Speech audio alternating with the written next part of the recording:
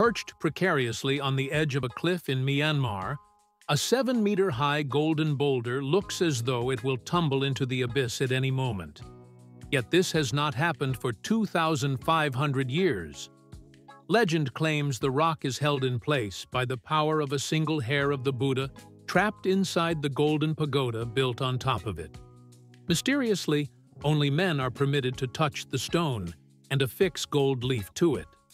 Scientists have attempted to explain how the 611-ton rock balances on a contact area smaller than a truck. Its center of gravity is literally outside its base, making it a near-physical impossibility. Most baffling of all, during monsoon storms with 100 km/h winds.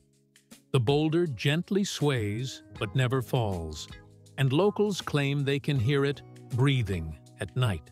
Like, comment which bizarre place you want next, and subscribe for more mystical secrets of Europe.